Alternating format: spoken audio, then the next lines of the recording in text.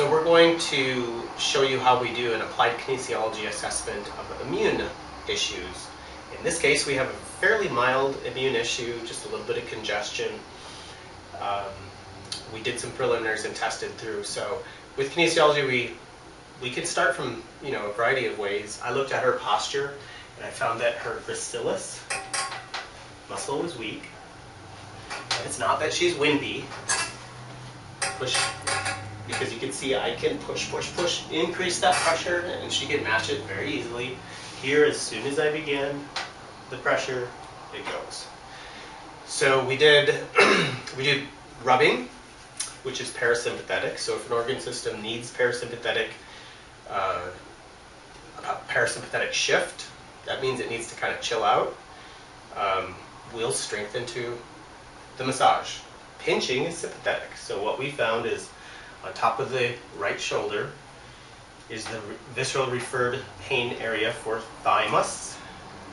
And when we pinch that area, she could hold, I could increase my pressure, and so we know what organ system to go to. Now the reason for the boxes again is just efficiency. So we have these broken into categories, and I always tell people that pretty much anything you've ever heard of is in these categories, or in these boxes to be considered.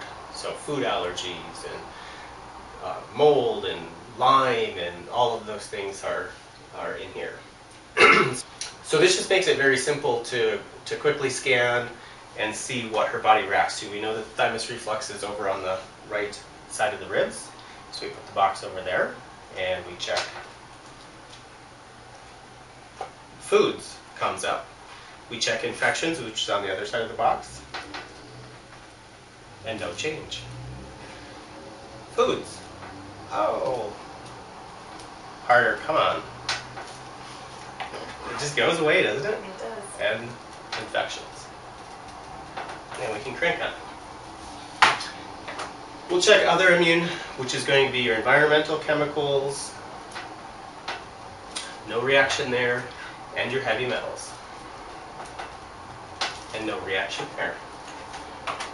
So how about that? Like, you're trying to figure out, where to begin, and right there, just through her neurologic response, we have some clues. Now we can go to her labs and match that. If it's a true allergen, we'll see elevated eosinophils. If it's just liver congestion and we're reacting because of that, we see patterns of that. So we still don't know what food.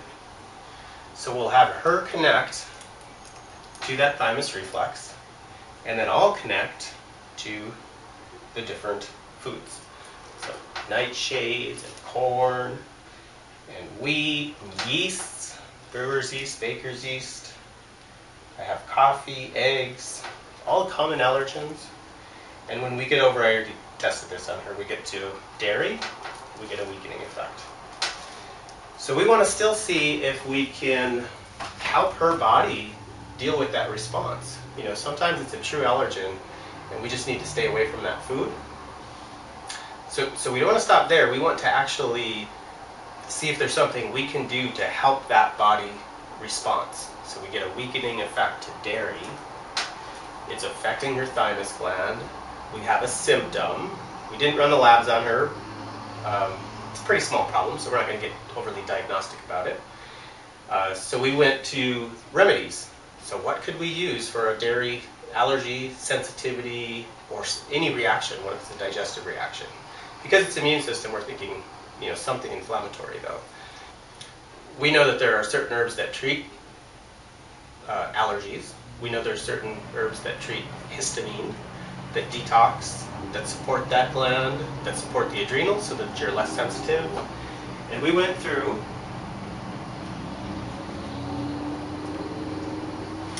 and we checked, a half dozen different things, and we decided on goldenrod, and we put that with